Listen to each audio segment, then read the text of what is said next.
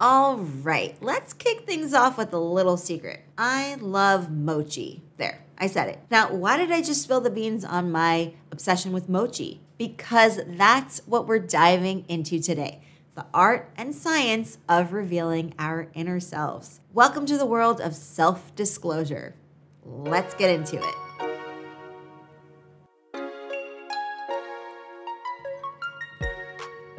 Ever wonder why you feel closer to someone after they share a personal story or a quirky fact about themselves? Or why you feel a rush of trust when someone opens up to you?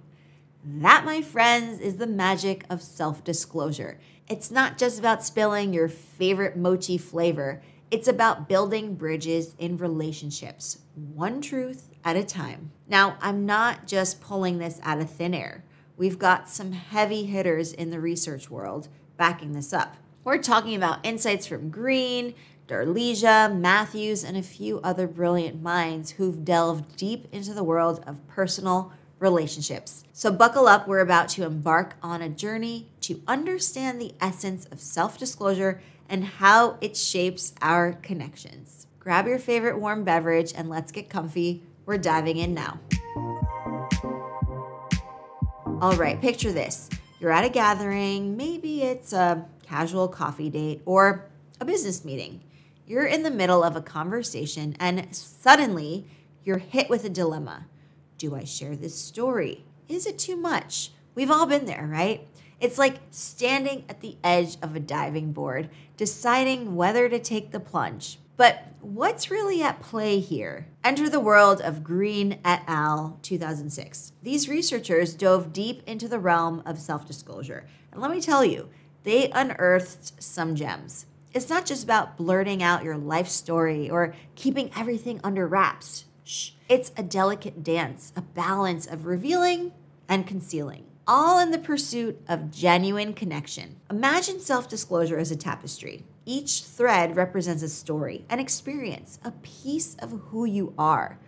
When you choose to share a thread with someone, you're not just handing them a piece of fabric. You're inviting them to weave their own threads into the tapestry, creating a shared narrative. It's intimate, it's profound, and it's the bedrock of trust. But here's the twist. Not every thread is meant for every person. Green and his colleagues emphasized the strategic nature of self-disclosure. It's about discerning which threads to share, with whom, and when.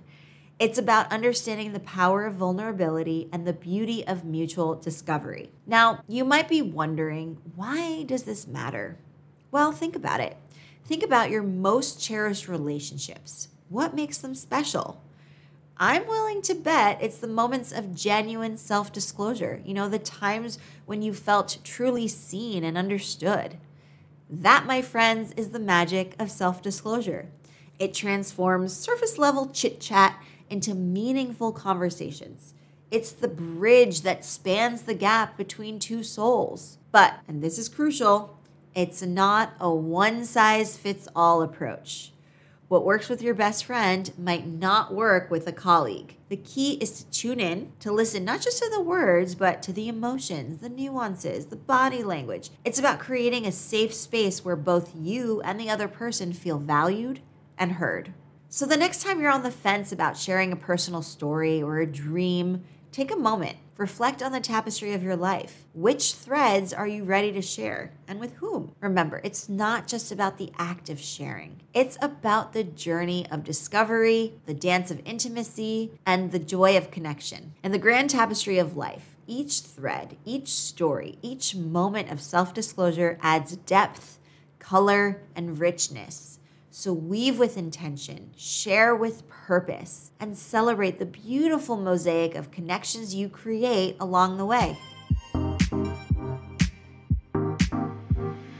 All right, so let's take a moment and think about the best conversations we've ever had. Those moments when time seemed to stand still and you felt a genuine connection with someone. What made those conversations so special? If you're scratching your head, don't worry. We're about to dive deep into the heart of intimacy and the role of self-disclosure in forging those unforgettable connections. First off, let's get one thing straight. Intimacy isn't just about romantic relationships. It's about that profound connection you feel with a close friend, a family member, or even a colleague. It's that feeling of being truly seen, heard, and understood. And guess what? It doesn't happen by accident. Intimacy is an art, a dance of two souls coming together. And like any dance, it requires practice, patience, and most importantly, the right partner. Enter Race and Shaver, the dynamic duo of relationship research. In their groundbreaking work from 1988, they delve deep into the intricacies of intimacy. Their findings? Intimacy is a two-way street, built on the pillars of self-disclosure and mutual understanding. Let's break that down a little bit. Imagine you're sitting across from someone sharing a story from your past. As you speak, you're not just sharing words, you're sharing a piece of your soul. That's self-disclosure. It's the act of opening up, of letting someone in. But here's the thing. Self-disclosure alone is not enough. For true intimacy to blossom, the person on the other side needs to truly listen, understand, and reciprocate. That's the kicker. It's a delicate balance, a dance of give and take. Now, you might be thinking, oh, okay, well, that sounds great, but how do I actually do it? Well, it's not as complicated as it sounds. Start small, share a memory, a dream, or even a fear. And as you do, pay close attention to the other person. Are they engaged? Are they sharing in return? Remember, intimacy is a two-way street. It's not just about baring your soul to the other person.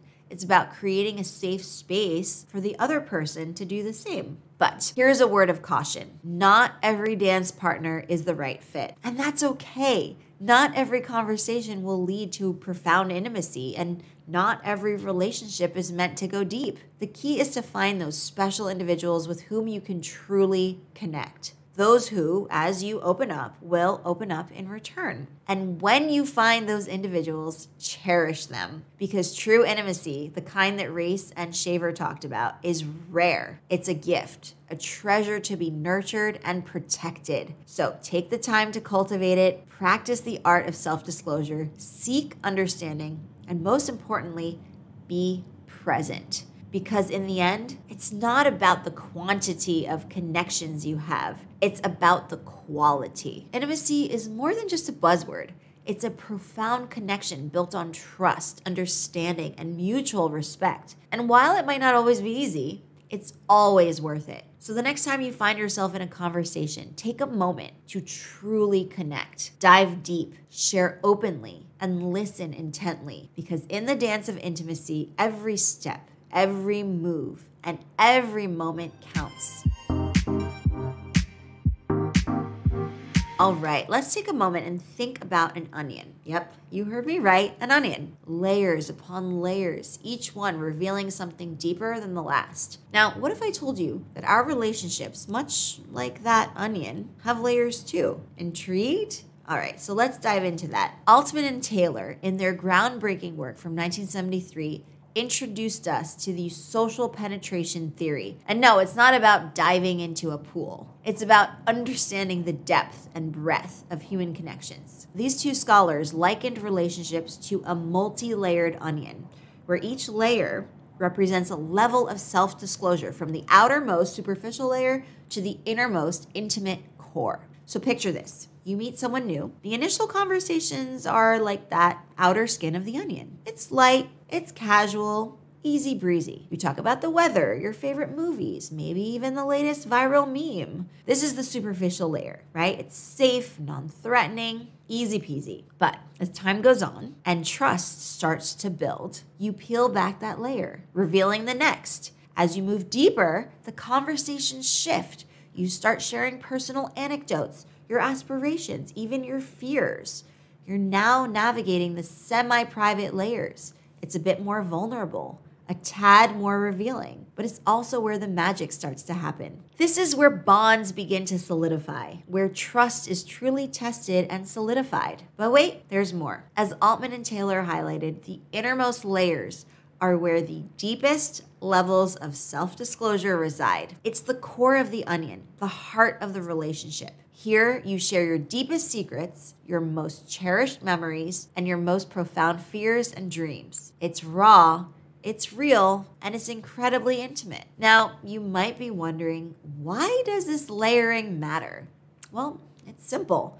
Relationships aren't static. They're dynamic. They evolve, grow, and deepen over time. And the vehicle driving this evolution? You guessed it, strategic self-disclosure. By choosing what to reveal and when, you're not just sharing information, you're inviting someone into your world, layer by layer. But here's the kicker. Not every relationship will reach the innermost layers. And that's okay. Not every connection is meant to be profoundly intimate. Some stay at the superficial or semi-private layers, and that is perfectly fine. What's important is recognizing the depth of each relationship and nurturing it accordingly. Altman and Taylor's social penetration theory isn't just a theory. It's a roadmap guiding us through the intricate dance of human connection. It reminds us that relationships, like onions, are multifaceted. They require care, patience, and most importantly, strategic self-disclosure. So the next time you find yourself in a conversation, think about the layers. Where are you in your relationship onion?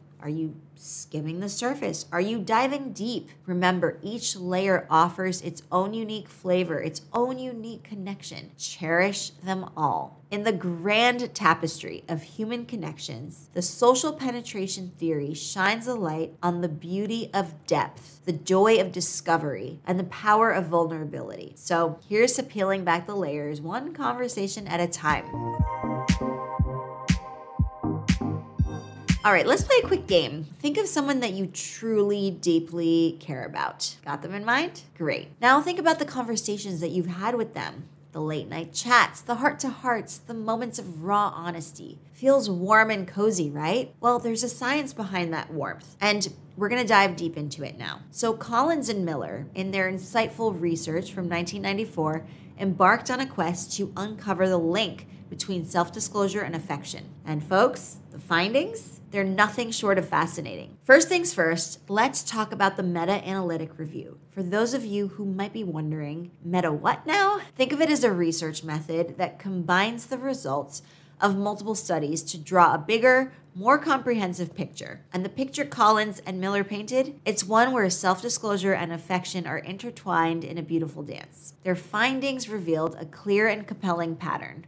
When people open up, when they share their thoughts, feelings, and experiences, it leads to increased liking and affection. It's like a secret ingredient that turns casual acquaintances into lifelong friends and fleeting romances into enduring love stories. But why? Why does sharing our innermost thoughts and feelings lead to such profound connections? Well, it's simple, really. When we disclose, we're not just sharing information. We're sharing a piece of our soul. We're saying, hey, this is me in all my messy, beautiful glory. And that kind of raw honesty, it's magnetic. Imagine this. You're sitting across from someone and they share a personal story or a deep-seated fear. In that very moment, they're not just another face in the crowd. They're a living, breathing human being with dreams and fears and experiences. And as they open up, a bridge forms, connecting your two souls. That bridge, it's built on trust, understanding, and yes, affection. Collin and Miller's research also highlighted another crucial aspect, reciprocity. When one person opens up, it creates a safe space for the other person to do the same. It's like a domino effect of vulnerability where one person's disclosure paves the way for another's. And as this cycle continues, the bond strengthens, solidifying the foundation of trust and affection. But here's the thing. Self-disclosure isn't just about deep, heavy conversations. It's also about the little things. Sharing a funny anecdote from your day, talking about a book that moved you, or even discussing your favorite pizza toppings. Each disclosure, big or small, adds a brick to the relationship, making it stronger and more resilient. In the grand scheme of things, Collins and Miller's research is a testament to the power of human connection. It reminds us that beneath the surface, we're all seeking the same thing: understanding, acceptance, and love. And the path to these treasures, well, it's paved with self-disclosure. So the next time you're in a conversation, just take a moment to truly listen, to open up, and to really connect. Because as Collin and Miller's have shown us, when we share our stories, we don't just build relationships. We build bridges to the heart.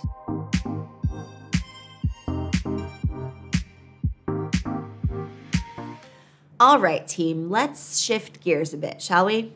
We've talked about the beauty of self-disclosure, the warmth of connection, and the magic of vulnerability. But what happens when the very essence of who you are is stigmatized by society? When opening up isn't just about sharing a story, but revealing an identity that might be met with prejudice or misunderstanding? Let's dive deep into this nuanced terrain. Enter the brilliant minds of Chaudhary and Fisher. In their 2010 study, they tackled the intricate world of self-disclosure for those with concealable, stigmatized identities. Now, if you're wondering what's that fancy term, think of identities that aren't immediately visible but carry societal stigma. This could be anything from mental health conditions to certain life experiences or orientations. Chaudhary and Fisher didn't just scratch the surface. They delved deep, exploring the challenges, the fears, and the hopes tied to self-disclosure in such contexts. And trust me, their findings are a masterclass in empathy, understanding, and the human spirit. First up, the challenges. Imagine having a part of you that you fear might be misunderstood, judged, or even ridiculed.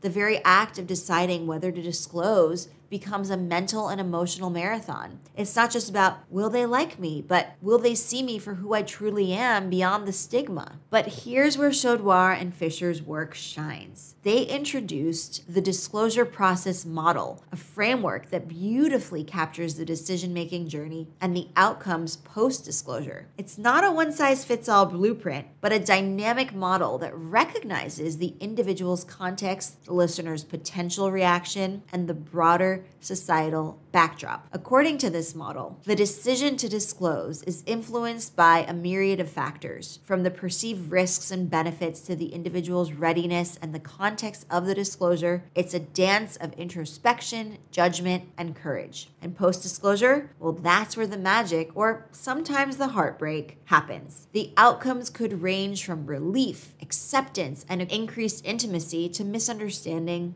stigma, or even discrimination. But here's a silver lining. Even in challenging outcomes, there's an opportunity for growth, resilience, and advocacy. Chaudhary and Fisher's research is a testament to the strength and resilience of those with concealable, stigmatized identities. It's a reminder that every individual's journey of self-disclosure is unique, layered, and deeply personal. And while society has strides to make in acceptance and understanding, each act of genuine self-disclosure is a step toward a more inclusive, empathetic world. So what can we take away from this? Well, for starters, let's cultivate safe spaces. Spaces where individuals, regardless of their identities, feel seen, heard, and valued. Let's practice active listening, withhold judgment, and embrace the beautiful diversity of human experience. And for those navigating the journey of self-disclosure with a stigmatized identity, know that your story, your truth, and your identity are valid. Your courage in choosing to disclose or not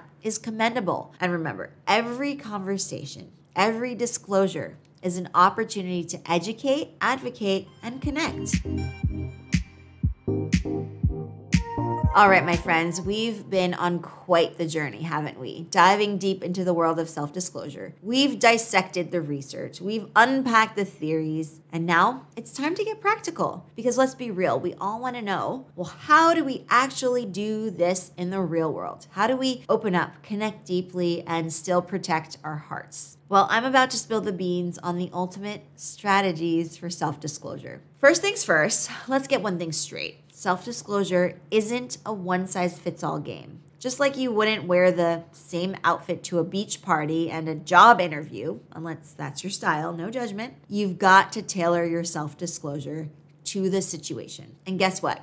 Our trusty researchers from Green to Chaudhary have given us the tools to do just that. Tip number 1, timing is everything. Remember that date where someone spilled their entire life story in the first 10 minutes? Yeah, not the best move. Self-disclosure is like a fine wine. It gets better with time. Start light, test the waters, and as trust builds, you can dive deeper. It's all about pacing. Tip number 2, recognize the risks and the rewards. Look, I won't sugarcoat it. Opening up can be scary. There's always a risk of judgment, misunderstanding, or even rejection. But here's the thing. The rewards, they're golden. We're talking about deeper connections, genuine trust, and relationships that stand the test of time. So weigh the pros and the cons and then just trust your gut. Tip number 3, it's a two-way street. Self-disclosure isn't just about you doing all the talking. It's about listening, understanding, and creating a safe space for the other person to open up to. So the next time you share, take a moment to pause, listen, and truly hear the other person. It's a game changer. Tip number 4, mutual respect is key. This one's non-negotiable. Whether you're sharing your deepest fears or your favorite pizza topping, pineapple anyone? Mutual respect is the foundation. It means that valuing the other person's perspective, even if you don't agree. And if you ever feel that respect is lacking, well, it might be time to reevaluate that relationship. Tip 5, practice makes perfect. Like any skill, self-disclosure gets a lot easier with practice. So start small with small self-disclosures, gauge the reactions, and adjust as you go. And remember, every interaction is a learning opportunity. So take those lessons, refine your approach, and keep on going. Now, I know what you're thinking, MD, this sounds great in theory, but what about real life situations? Trust me, I've got you covered. Drawing from all the research we've delved into, from Green's foundational insights to Chaudhry's deep dive into stigmatized identities, these strategies are tried and tested. They're your roadmap to navigating the intricate dance of self-disclosure. So as we wrap up this section, I challenge you, take these strategies, apply them to your life, and watch the magic unfold. Because at the end of the day, self-disclosure is about human connection, right? It's about understanding and being understood. And with these tools in your arsenal, you're well on your way to building relationships that truly matter. All right, we've journeyed through the intricate maze of self-disclosure, and now it's time to tie it all together. So let's do a quick victory lap and recap the gold that we've unearthed. From the get-go, we delved into the essence of self-disclosure, understanding its pivotal role in building trust and intimacy. Remember Green's insights? It's not just about sharing, it's about strategically revealing parts of ourselves to foster genuine connections. It's like handing over the keys to our personal treasure trove, one story at a time. Then we explored the dance of intimacy with Race and Shaver, understanding that balance between revealing and understanding. It's a two-way street, folks.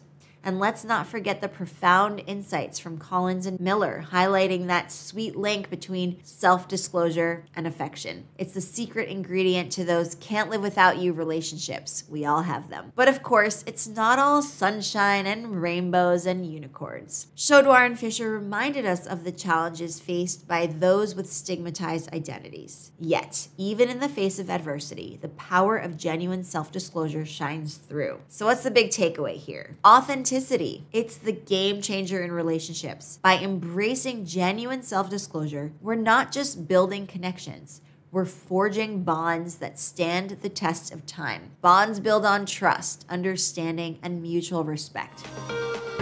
As we wrap up, I challenge you, be brave, be authentic, and watch as your relationships transform, blossoming into deeper, more meaningful connections. Because at the end of the day, isn't that what life's all about? Connecting, understanding, and loving authentically. Here's to embracing the real you in every relationship. If you're ready to take your communication game to the next level, then let me introduce you to the Explearning Academy, your ultimate destination to master the art of communication. Look, if there's one skill that stands out in every aspect of our lives, it's communication. Whether you're pitching an idea, navigating a relationship, or simply ordering your favorite coffee, effective communication is at the heart of it all. It's the bridge between ideas and understanding, between dreams and reality. Now think about this. We invest in our health, we invest in our education and our hobbies, so why not invest in the most crucial skill of all? The skill that can open doors, build lasting relationships, and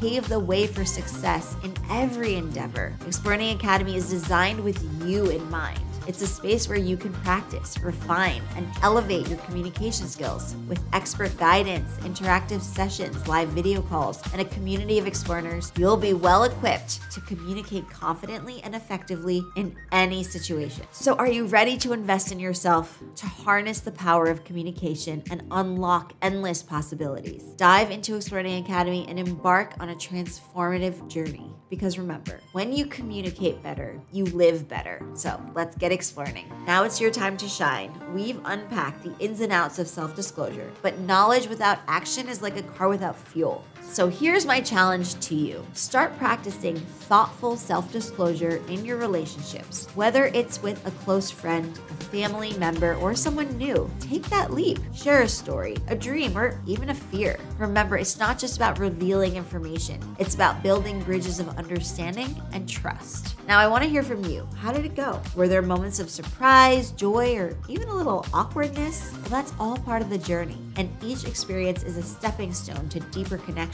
So drop your stories, feedback, and any aha, eureka moments in the comments down below. I read every single one of them. Let's create a community where we learn from each other's experiences and grow together. Because at the end of the day, it's our shared stories and vulnerabilities that make us uniquely human. So go on, take the plunge into the world of genuine self-disclosure. And remember, every conversation is an opportunity for growth, so treat it that way. Let's make each and every one count. Before you dash off, do me a quick favor, hit that subscribe button below. And by joining our community, you'll be the first to get all the juicy insights and tips that we share here. And if you join our Explearning Academy, you'll get to do live video calls and have feedback sessions with yours truly. By joining our community, you'll be the first to get all the juicy insights and tips we share here. Plus, it's a fantastic way to support the channel and keep the conversation going. So go on, tap that button, and let's continue the journey of learning and growth together. And I'll see you at Explearning Academy if you want to join a community of communicators looking to excel in their careers, but also learn how to be a better human. All right, until next time, keep it real and happy exploring, everyone.